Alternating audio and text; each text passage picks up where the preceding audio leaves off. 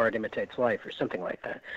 And there are a number of short stories concerning questions of belief versus science, and there's a lot of humorous stories as well. For example, one of the stories is called A Call to Arms, and it's about the life of a teenage Civil War reenactor in Westport, Connecticut, which is not good.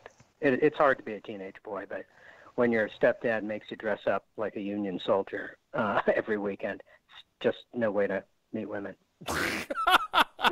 We have got Terrence Hawkins with us today. He joins us here on the telephone. So listening to all this, John, do you have any questions for our guest? Yeah, I've got two of them, kind of going a little bit different on right, because I'm reading his about part on his website. How hard was it to get into Yale? And I mean, was it a scholarship?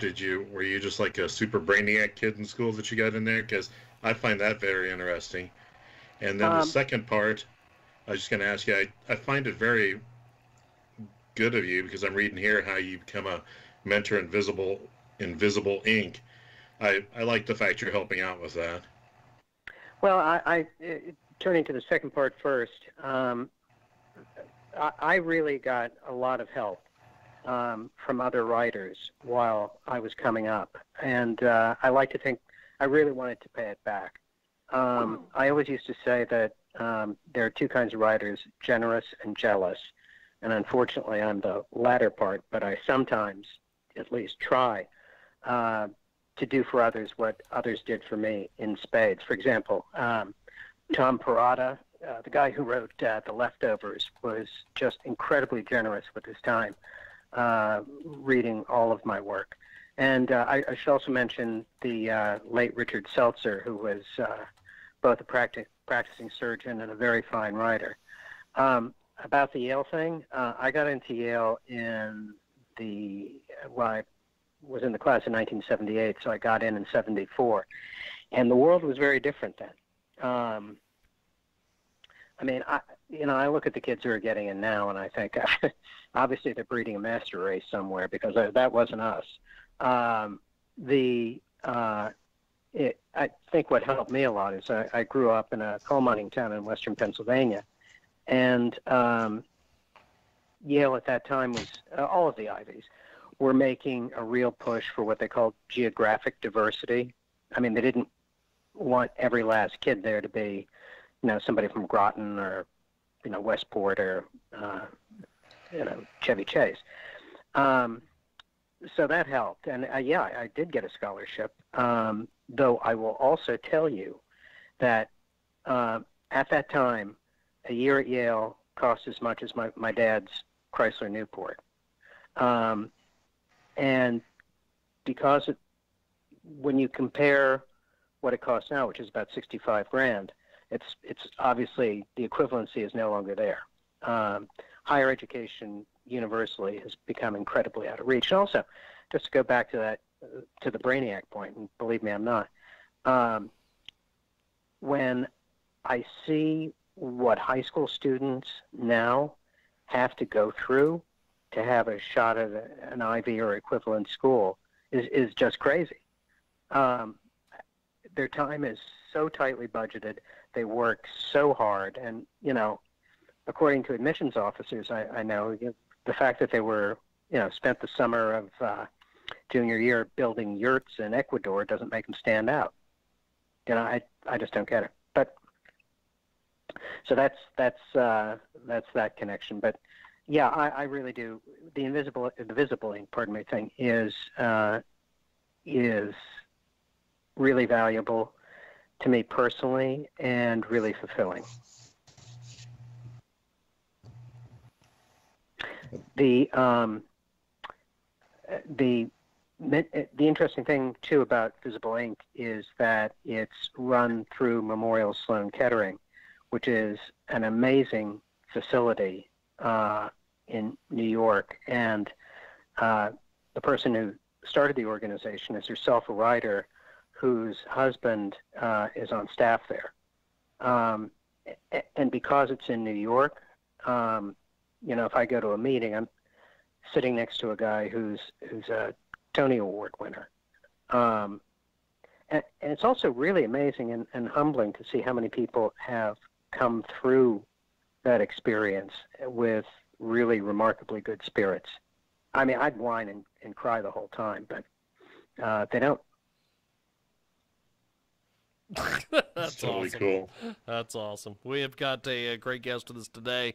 Joins us live here in a broadcast. Terrence Hawkins joins us. He has got a fantastic new book. It is Kirkus calls this new book a collection of tales, ranges from unnerving to exceedingly dark comedy. It is an amazing, amazing book, and it's a follow-up to his first novel, The Rage of Achilles. And Terrence is with us today here in our broadcast. You've got a lot of good stuff in your background. Thanks for doing this. By the way, Jay, do you have any questions for Terrence? Yeah, from one author to another, what was your most difficult thing about writing this book? Well, it's interesting you should say that, because this is a short story collection, so it's all been previously published, and it covers a pretty broad range of time. So for that reason, I was looking at stuff, and I hesitate to share this fact, but I'm 63 now. I'm looking at stuff I wrote when I was in my late 30s, and I would think, what jerk wrote that? Because over that passage of time, a lot of attitudes have changed. And a lot of things that were, acceptably laddish in the 90s don't land quite as well these days. And then also from the writerly craft point of view, when you're looking at a story that was written in 1995, you have to decide whether you want to try to bring it into the end of the first quarter of the 21st century, which is where we are now, or whether you want to leave it in the 90s. And in some of the stories, it was comparatively easy to update it without doing violence to the whole story. For example, in the Westport Civil War reenactor story I mentioned, I changed an iPod to an iPhone because nobody has iPods anymore. And he was listening to Billie Eilish rather than Hoobastank. So that was easy. But in another story, one of the characters is a newspaper reporter, and he says, I don't have a cell phone. But that's almost inconceivable by present standards. But I decided in that case that if I tried to move the story into the present, I would just do damage to so many other parts of the plot that I'd just leave it where it was. So, and I will say, too, I'm used to editing people. This is the first time I've been edited in a very consistent way. And that was an interesting experience, too, because not since I was going to writing workshops 30 years ago did I get critiqued quite the same way. Now, of course, I just have to read reviews on Amazon or wherever, which can be equally brutal, but in a different way. Fantastic. So, Terrence, what are some of your goals for this book? Well, I think, the objective for me personally, of course, was to make sure that these stories were put together in some kind of cohesive fashion that people could enjoy. But if I had any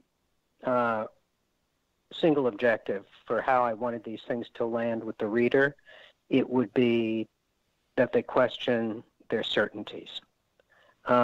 That's what one of the stories in particular that I almost made the title story, The Darkness at the Center of Everything, is set in two timelines. One is ancient Sumeria, where a couple of temple priests are discovering astronomy, and the other is present-day Connecticut, where the Earth has inexplicably stopped turning. So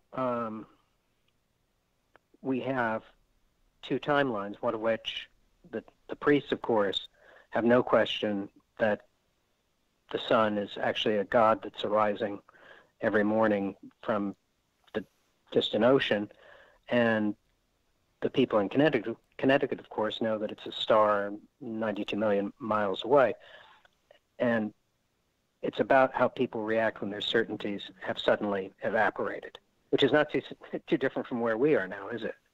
Because the world is sure a lot different May 10th, 2020 than it was January 10th. Yes, very much so. Well, Terrence, before we let you go, how do we find you online, websites, get the book, everything? To get the book, of course, it's available on Amazon, and also there's a new organization that's been out for just about a month now that's doing extremely well called bookshop.org. It's basically kind of a consortium of independent bookstores. Wow. And the sale price, part of the sale price goes to a general fund that's paid out both to the author and to independent bookstores.